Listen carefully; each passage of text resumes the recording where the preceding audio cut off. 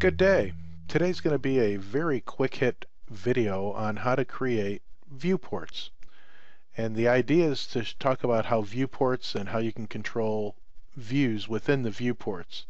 So what I've got here is I've got a 3D model that I created individual views from on the screen. And we're going to be taking these individual views, putting them on a layout, and then controlling what is viewed in each of the viewports based on the layers that we place the objects on. It's called viewport layering, and that's pretty much the quick hit that we're going to be focusing on. So the first thing I need to do is make sure that my objects are on individual layer environments. So I'm going to go to Layer Properties, and you can see that I've got a bunch of general layers, but now I'm going to set up a few specific layers that we are going to work with. So I'm going to go ahead and set up a layer for top object, set up another layer for top hidden, and one for top dimension. And I'll do the same thing for front.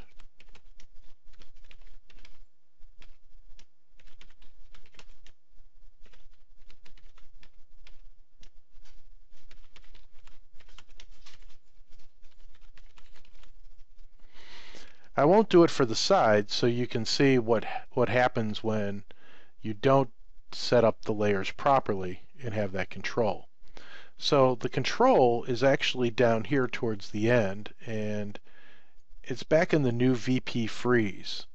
Okay, that's where the control of the layers are. It's called viewport freeze and viewport thaw is the actual settings. And so it's not just turning the layers on and off, and it's not just freezing the layers, but we're going to be controlling what layers are viewed in which viewports on layouts.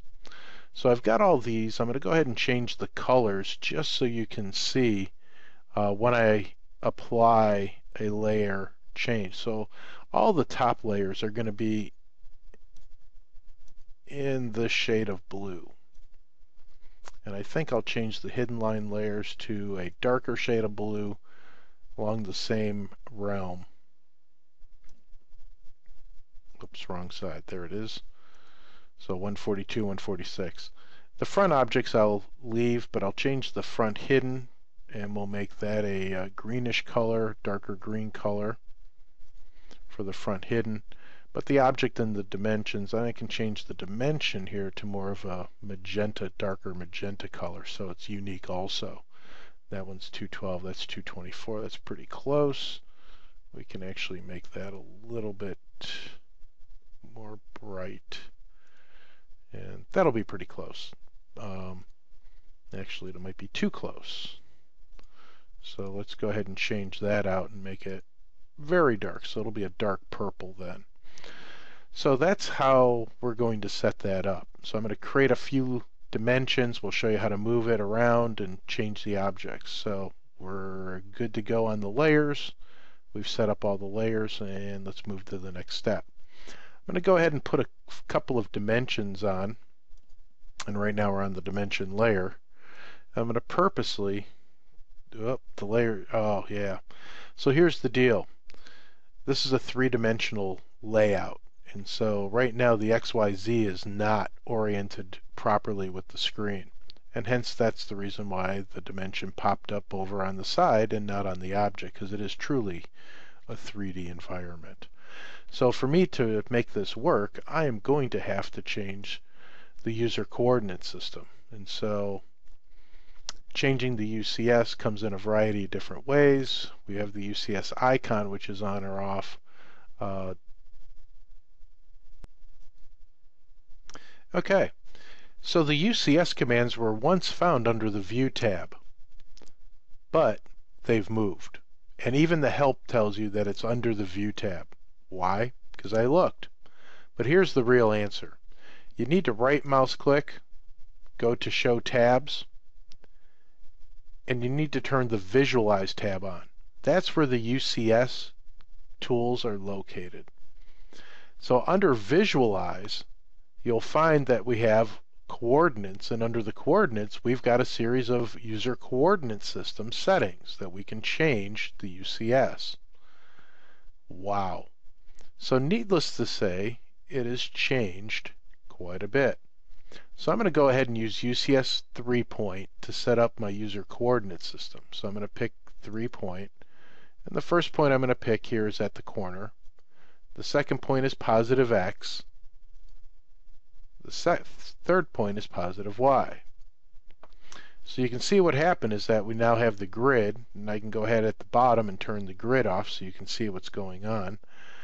So I set the user coordinate system, and we can only work in the X and Y plane. So I'm going to go back to the Home tab and now put in a linear dimension here as I was expecting to previously.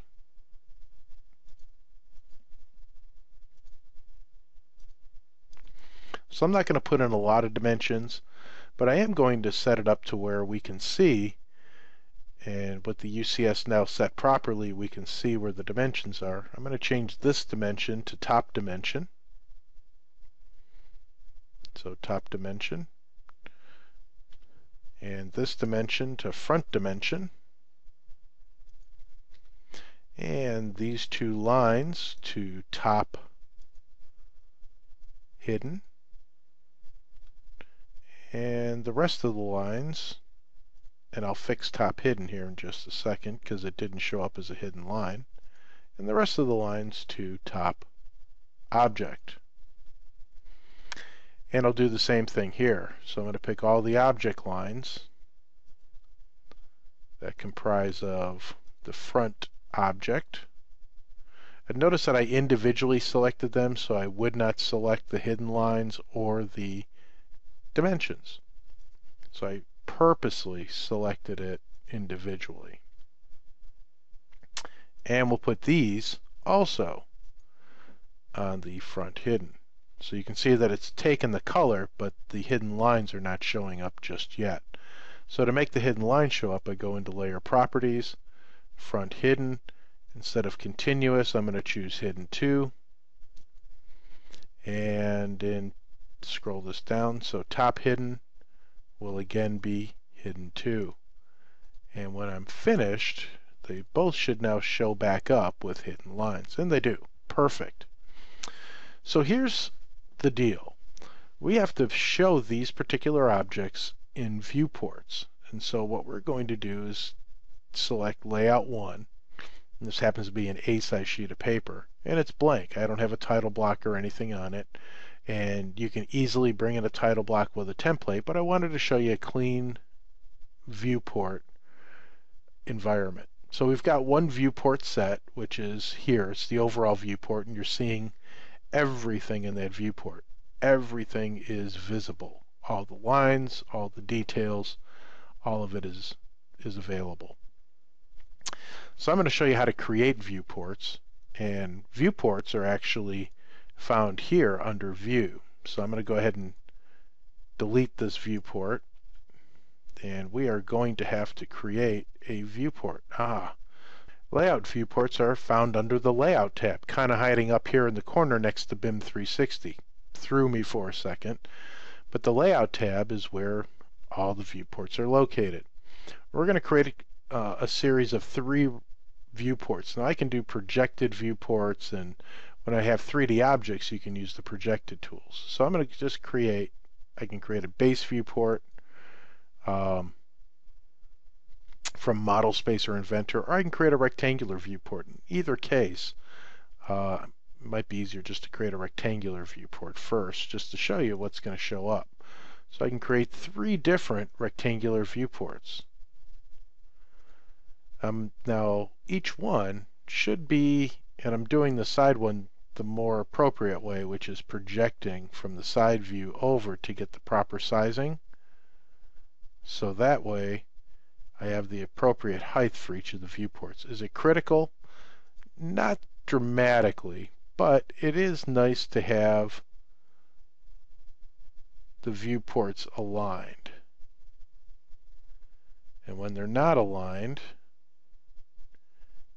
it is a little bit more difficult. So I just aligned that one. So we're going to take this one, highlight, bring it straight up, Now we just align that and we can shrink it. Perfect. So you can see that all the drawings are exactly the same in each view. But in this view, I just want to get the top view. So I'm going to actually double click in. Let me hit the escape key first. Double click in. And I'm going to magnify and then use pan just to get the top view to be showing up here. In the front view, I'm going to get just the front view to show up in the viewport. Move it around. But the problem is that it doesn't always align properly. Okay, and that's part of the trick with the whole system, is getting things to line up appropriately.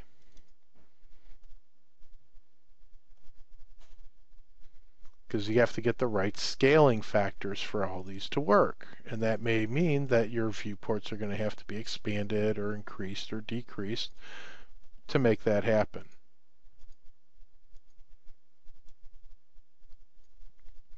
And once you increase a viewport, you'll have to increase, in this case, the side viewport, so the side is the same size as the front. And this one, again, we'll double click in, magnify, and set that up. And we'll work on scaling in just a second. Alright, so the other aspect that I was talking about is that we wanted to have viewport layer freeze.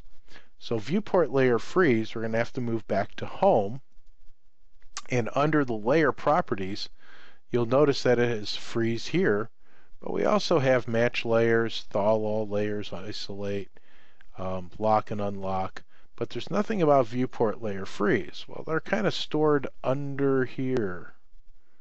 VP freeze in all viewports except for the current. Ooh. So if I double click here, I'm in this viewport, this will freeze all the layers except for what's in my current viewport. This one will allow me to manage it. Or I can go to the layer properties and manage it independently. So if in the front view, or excuse me, in the top view, I'm working with the top hidden and so forth, those are the ones that I want to keep.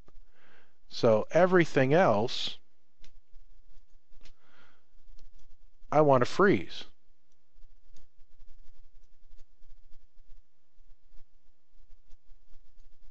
So that's all viewport plot style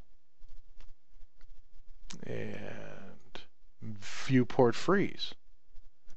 You can see that there's a lot of options here, and there's viewport new freeze and viewport freeze. Well, what's the difference? The difference is in new viewport freeze, it'll freeze these layers that I select in any new viewport I create. On the other hand, I prefer to control based on viewport freeze. So all these, I want to turn these and freeze them. And so I selected them all by holding the shift key down, clicked one, froze it, and let's see what happens. So I froze all the layers except for the top layers. So I'm going to go ahead and I'm inside there, and I'm going to go ahead and bring this out and take a look. There's nothing else in the view. To prove that it's still there, I just move that down. So realistically, everything in this view has now been hidden or frozen except for the items or the layers that I selected. So that's called viewport layer freeze. We'll do it once more. So I'm in the front view this time, and you can see that I can see all the objects. I'm going to freeze everything else except for the front object here. Select the layer properties, everything else except for the front dimension. I'm going to hold the control key down and select all these, and I used the control key and selected those. I'm going to viewport freeze them. So you can see all of them have a snowflake now, and the only ones that have a sunshine are the three front layers that I moved the objects to. Let me move this out of the way and check it out. They're all gone. All the other items on that screen are gone that are not anything else outside of those three layers are turned off or frozen. that doesn't mean that they're gone forever. They're still on the Model tab. They're actually still visible in the right side. But now I can control and set scales and align these particular views appropriately. So in this view, I've got it as a 0.1 scale. Let's see here, 0.1 scale. Let's see if we want to do this. We'll go to about 12%. We can probably go a little bit higher. There's 1 to 5. Perfect. So we'll go this to 1 to 5. If I double click in here, I should be able to go to 1 to 5. Bring it down. And they are the same scale now. So I've now controlled scale by double clicking in the viewport and changing the scale of the view. For alignment purposes, there's a couple of tricks. I usually double click out onto the screen and leave the viewports on the screen. What I'll do, notice that I can connect to the object and I can draw a line. So that line is now out on the screen. It's not frozen, it's not in a viewport, it's actually over the viewport. Double click in the view, take and move the object so the object aligns. So you can see that the objects themselves are aligned now between the viewports. And ultimately you can also see that none of the objects that were frozen are visible in the viewports themselves. That pretty much wraps up Viewport Freeze on this quick hit video. Have a great day.